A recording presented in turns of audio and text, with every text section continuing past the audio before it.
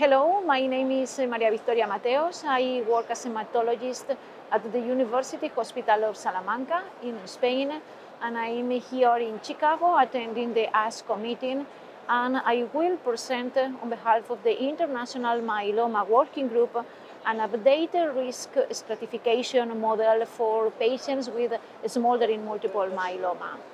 Smoldering is an asymptomatic plasma cell disorder in the middle between monoclonal gammopathy and myeloma, very heterogeneous. And in fact, while Mayo Clinic and Spanish myeloma group worked trying to identify patients at high risk of progression to myeloma.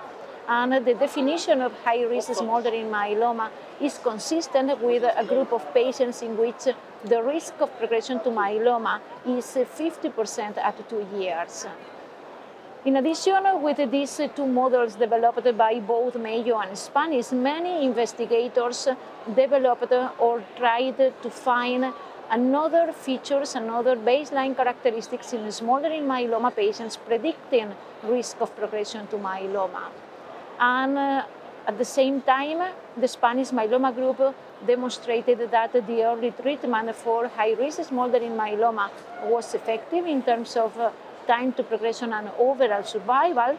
And Professor Lonial from ICOG group will present also positive results about the early treatment of smoldering with lenalidomide versus observation, but using a different model. So based on this background, what we decided to do is to do a retrospective analysis including 2001 smoldering myeloma patients around the world in order to try to define a risk model, in order to try to identify the features that can predict the most risk of progression to myeloma, especially 50% of risk of progression at 2 years. So most smoldering myeloma patients included in this retrospective analysis were IgG kappa. The median age was 60 plus. The median of the monoclonal component was around 2 grams per deciliter. The plasma cell bone marrow infiltration approximately 19%. And the serum free light chain ratio was, the mean was approximately 34. So we did first an univariate Cox analysis in order to evaluate the individual risk of each feature, predicting risk of progression to myeloma. And within the features in which we observed a significant value in terms of predicting progression to myeloma, serum free light chain ratio, as well as M component and plasma cell bone marrow infiltration emerged as the most valid features predicting progression to myeloma. And in the Cox multivariable analysis, these three features emerged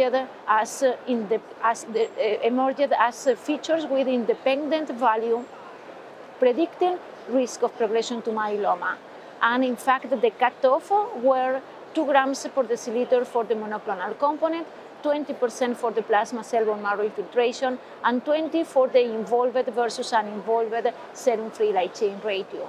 And with this model, 2020, we were able to identify 3 different subgroups of patients. One group of patients at high risk, in which the median time to progression was approximately 2 years, 50% risk of progression at 2 years. But also it's important to say that when none of these risk factors were present, we were able to identify a subgroup of patients in which the risk of progression was really very low. An additional analysis included cytogenetic abnormalities, and in the univariate analysis, the presence of 414, 1416 plus 1q or deletion 13q emerging as the feature with the most prognostic value.